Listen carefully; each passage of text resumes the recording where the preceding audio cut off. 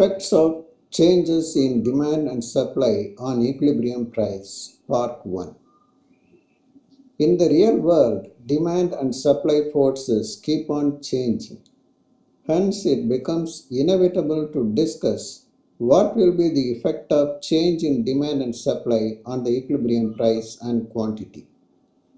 In this lesson, we allow supply to increase and assume demand condition to remain unchanged. This occurrence we are going to analyze under three conditions.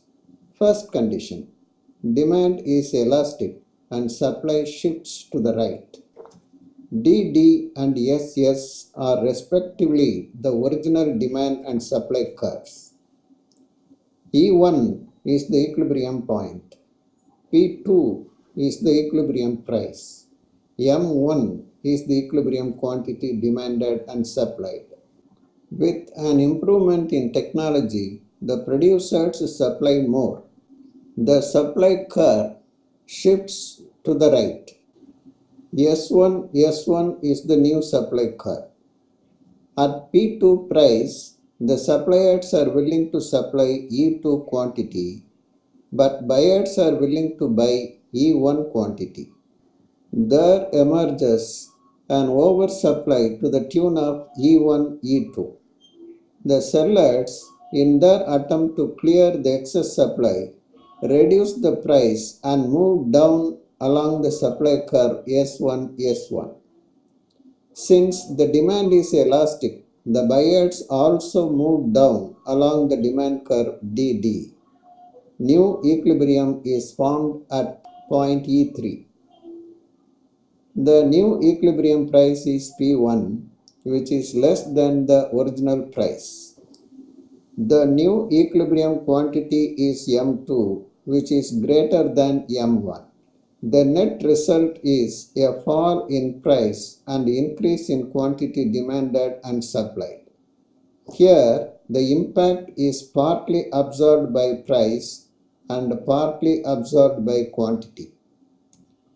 Second condition, perfectly elastic demand and supply shifts to right. Perfectly elastic demand curve is horizontal and parallel to x-axis. To begin with, PD is the demand curve, P is the prevailing price, E1 is the equilibrium point, M1 is the quantity. With increase in supply, a new supply curve S1 is formed to the right of the original supply curve SS. The immediate effect is an oversupply. As the demand is perfectly elastic, the excess supply is fully absorbed by demand, and the new equilibrium point is E2. New equilibrium quantity demanded and supplied is M2. The net result is price doesn't change, quantity alone increases. The full impact is on quantity. Third condition, perfectly inelastic demand and supply shifts to right. MD is the perfectly inelastic demand curve. It is vertical and parallel to y-axis.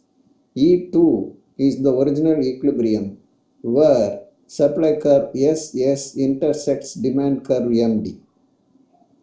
P2 is the price.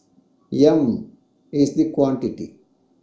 Increase in supply results in the shift of the supply curve to the right. The new supply curve is S1. An excess supply E2, E3 shows up.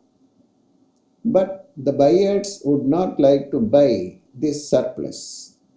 As the demand is inelastic, the suppliers move down along S1. The new equilibrium is established at E1. The new price is P1, which is less than the original price. The net result is quantity doesn't change, price alone falls. The full impact falls on price.